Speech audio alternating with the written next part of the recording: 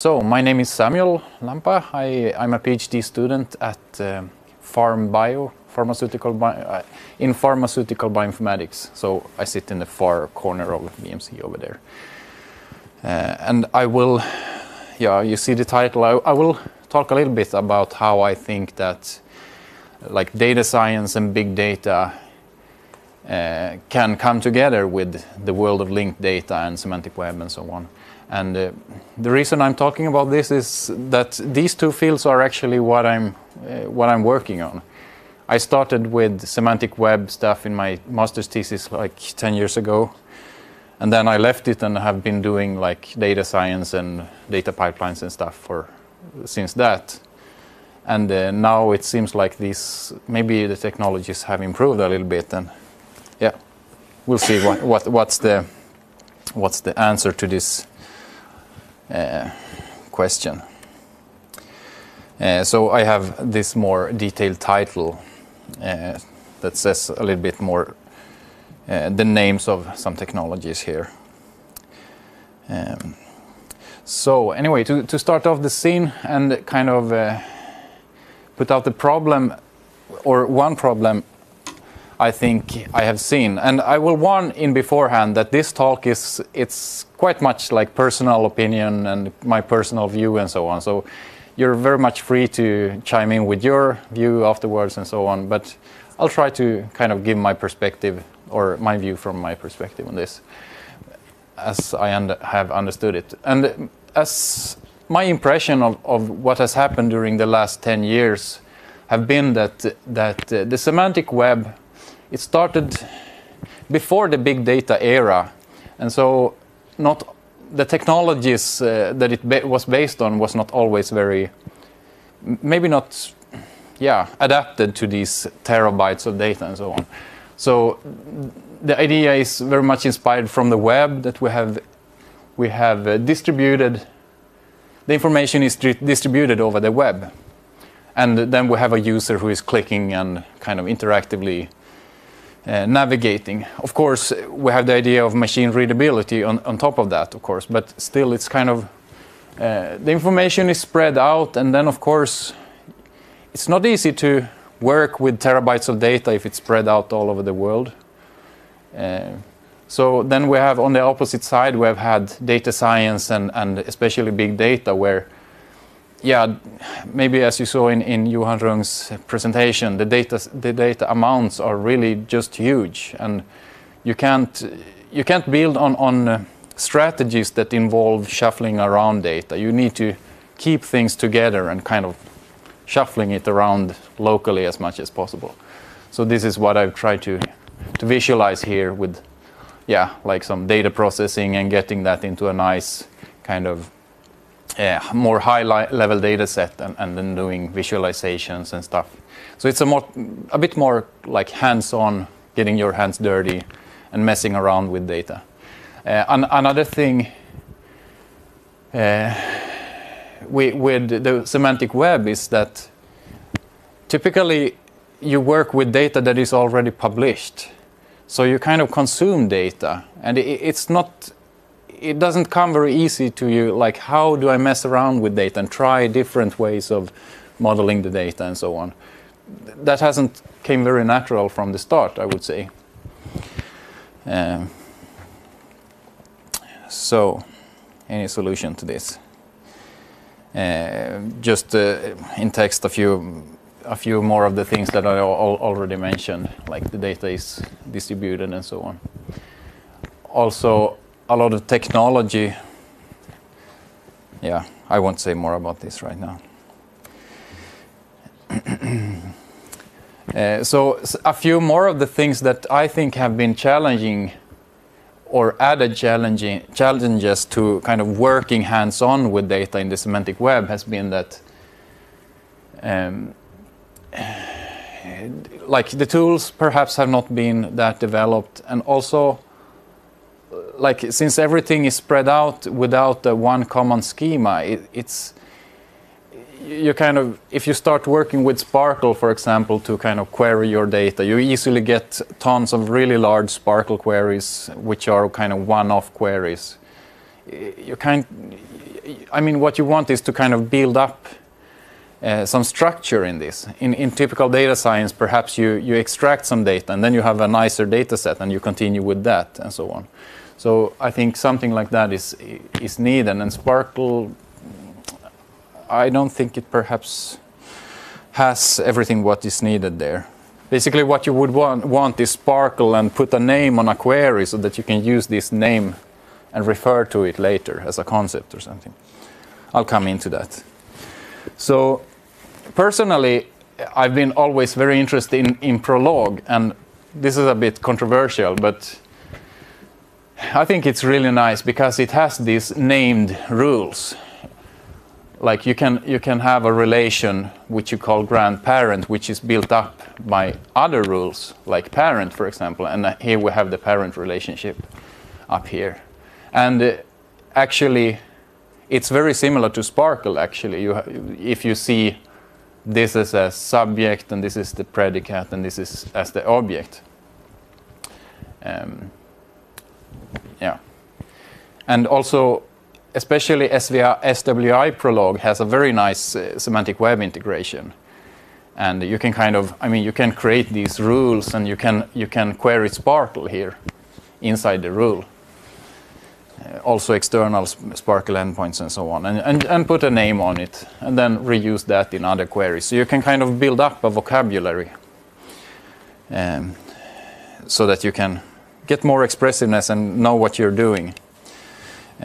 So this is a direction I've been a fan of since the start, basically. So I'll mention quickly some things we did with this. In my master's thesis project, I integrated the SWI's Prolog into BioClips, which is it's a graphical workbench for bioinformatics and cheminformatics, which is developed in the group, in our research group. So yeah, and our experiences from that is the querying is nice and so on. The main problem with Prolog, and especially SWI Prolog, is that it does only store things in memory. So it's not suited for really large data sets.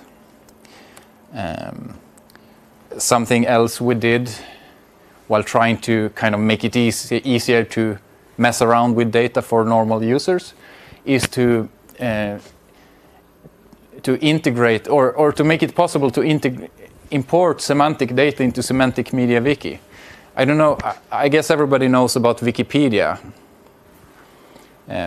Semantic Media Wiki is not that well known, but Wikipedia is well known, and Wikipedia is powered by a software called MediaWiki. And MediaWiki, there's some extensions to that so that you can put in semantic data into Wiki in a very very nice and easy textual format. So we made a plugin so that you can import RDF in a lot of different ways, and through some common code, and get it into MediaWiki. So what it looks like is you kind of have your own local Wikipedia, and the Semantic Media Wiki is really nice because it has a lot of really nice features for like creating templates for formatting data really nicely and so on. So this screenshot is from a data set that we imported that was just some plain bioinformatics data. Then we imported it and then just created some templates, and then we just create the template once, and then all the things that in the wiki will be presented in this nice way. So it was kind of one way of being able to view the data in a user-friendly way. I mean, here we can click around, and then since it's a wiki, anybody can go in and edit and change the data and have everything stored in history and so on, and we can collaboratively work on the data, and then we can export it into semantic RDF format again afterwards. There's a Sparkle endpoint for getting the data out and so on. And actually, to link it to the Prolog world, here is a Prolog query querying this wiki, actually, with a Sparkle query. So that is also possible. So I'm coming towards the end of the talk, and that was some things we did. But today, I would say now when I'm coming back after many years of data pipelines and stuff, now I've been starting to look a little bit into linked data again, and I see that the field has progressed, luckily, during these 10 years. And there is some very promising solutions, I think, or technologies and stuff, for which are actually, they support working with pretty large data sets. And I think one of the things that has become clearer over the years is that to work with really large data sets, you have to be able to get data into your local computer or data center or something and mess around with it there. So these two tools which I mention here are supporting it in that way. And the first one is BlazeGraph, which is it's a triple store, but it's very fast. You can take a really large file in some RDF format, just drop it in the web interface, and it will import it in seconds, and then you can sparkle and stuff. It's very, very slick to work with. Triple stores as a concept is pretty known already, so I won't say too much about it more. I will tell a little bit more about RDF-HDT, which is a newer thing. It's a newer thing and pretty bleeding edge, actually. So, but it's very promising, I think. And this is a binary format for storing RDF data. HDT stands for header dictionary triples. So the idea here is that we have some metadata about the storage, then we have an index, which is called the directory, and then we have the actual data, the triples, and everything is binary. And because we have the index, we can do search. Because we have the index separately, we can do very fast search operations on the data without actually needing to read through the whole file. So we have, for example, a 12 gigabyte file with 90 million triples or something, and we can do run the command line tools and get queries in, at least at the blink of an eye, we can say. Okay, I told some of this already. BlazeGraph. HDT. And what is nice with HDT in relation to the powerful querying, which I mentioned before, is that swi-prolog supports it very nicely. It has a plugin for that. So maybe the main concern with it is that it's quite new and bleeding edge and so on. And also that if you need to turn data into this format, that is kind of a heavy operation right now. So it's not like with a triple store you can kind of write and read more fluently. Oh, by the way, I should mention that of course you can connect to BlazeGraph through Prolog as well. Anyway, quick summary to kind of describe why RDF-HDT is needed. If we look at the typical way to store semantic data as a file, which would be XML or Turtle or notation 3, that's very inefficient, especially the XML and perhaps especially the N3 format, since like 90 billion triples, that's, I don't know, it's hundreds of gigabytes, I think. And also if you need to do some operations on it, you need to do really large scans through the whole file. If you zip it, it will be compact, but then of course it's even slower to search. But with RDF-HDT, you kind of get the best of both worlds. You get a really compact format that you can also search really fast. So I really like that. I don't have much time left. I don't have many slides left either. I should just mention that there's a big use case which is using RDF-HDT, which I can recommend to check out. It's called LOD Laundromat, and LOD stands for something like the linked open data cloud something. So they basically took the whole linked data cloud, cleaned it up a little bit, and put it down into one data set. So that is really something to play around with if you have too little to do tonight. Lastly, something we did with RDF-HDT already in a recent paper that just the last week came out is we made a small URI resolver, which is, we had quite a large data set. It was a 12 gigabyte file or something, and we didn't, it seemed like a good use case for RDF-HDT. So in the future, my vision is to use Prolog more and more, SWI-Prolog. It has also developed quite a bit, and it has these nice notebooks that you can use in addition to command lines and stuff. And then because I think that can be a nice integration layer for all kinds of data sources, since you build up your queries and stuff. That's my vision, at least. So before I come to the concluding slide, I want to say this quote by Tim Berners-Lee, which he has said it multiple times at recent talks, that linked data is the semantic web done right. So I think it basically reflects that the field has kind of matured a little bit and also now rebranded itself a little bit. So I'll end with this slide.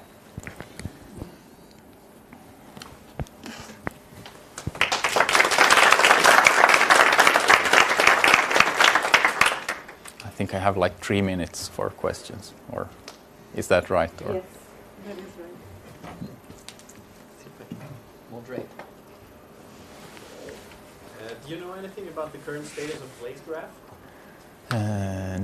Not sure. I mean, I've tried it out and it worked great. Yeah, because Amazon hired basically all of the engineers, and then they launched Amazon Neptune, and since then there was no development of BlazeGraph anymore. And I'm just wondering whether that sounds a bit worrisome. Dead or yeah, that sounds worrisome. I mean, it's open source, and also it's used by Wikidata, which is a really major project. So I hope that there will be some incentives to put in maintenance of it. But I haven't heard about that yet. Yeah. Because I couldn't find any information about it, so I thought that perhaps you know. Right. Let's hope for the best. Right. More questions? Have you thought about like copies of data, like in content delivery networks, or like why should there be copies all over the internet? Like, can you make a solution where you have, if you have one resource, for example, a JavaScript file, like, and it's that one URI, like. That's a good question. That's a good question. Do you think about like individual resources, or? Yeah, you're not thinking about the data sets. No, I think about resources. Like. That's a good question. I guess it's something that the data publishers can think about, like, and I'm not so good, very skilled in that. Yeah. Maybe I can say, so this is actually one of the very contentious issues in linked data. This is one of the things that is hard for people who don't do linked data to understand. There is a long or very old principle coming from Semantic Web called AAA, which basically says that anyone can say anything about anything anywhere. So if there is a Wikipedia article, for example, about Marie Curie Skłodowska, and it says something about her, linked data fundamentally forbids you from assuming that that is the only place on the web that says something about her. You must assume, or at least you should assume, that there could be other places on the web also saying some information about it. And this is fundamentally why it's a little bit hard to do what you're asking. But true, it's problematic, as the data science Yeah. point. I think what Wikidata has done with like gathering data is that they allow multiple conflicting data. Multiple conflicting data points, but they store the provenance information about where it comes from and so on. Yes, a comment. So it's also this open world assumption, you can't know everything. I think that in each case it's possible to... Wait, take this one. It's possible to close the world. It's just that you have to decide which sources to include. And I think this connects also to Samuel's first reflection that it wasn't really mature and it's distributed and everything. And I think that's... yes, that's a valid point. Everything is distributed, but on the other hand, it uses HTTP. You can fetch it, you can cache it, you can do whatever you want with it. So one way is to actually have a cache, which we did one a couple of years back. Hannes did implement a linked data cache that, given a certain set of starting points, it can retrieve information and have this local graph where you can play around with it. So I think that there is just there is a need, or maybe you would have needed this kind of cache software to make things local, to make it easier to start playing around with. At least that's one of the problems you mentioned. Okay. But getting the cache in an interactive fashion wouldn't be practical, I think, if you have terabytes of data. No. You in this case, the cache is not interactive. It's more like you configure it. Say like, these are the sources, these are the relations you'd follow. Try these many times before you give up, and then you build up your... you close your world. You fetch your data that you can. That would be really cool. Yeah. I will send you a pointer.